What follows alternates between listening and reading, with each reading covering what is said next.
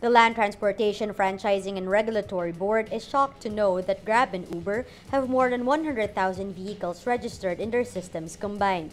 The House hearing on the two ride-hailing companies' lack of registration and franchising is held Wednesday.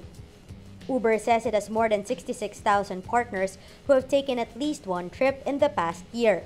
Out of that number, only 2,500 have either a provisional authority permit or a certificate of public convenience franchise, which allows them to ply the streets. Grab has more than 52,000 vehicles accredited, with only 3,000 to 4,000 having PA permits or CPC franchises.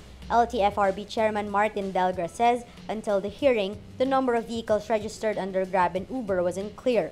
Grab and Uber have been in a regulation deadlock with the LTFRB over unregistered drivers.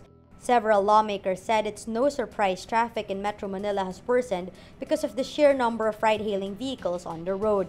But Grab and Uber say not all of the vehicles registered in their networks fly Metro Manila at the same time.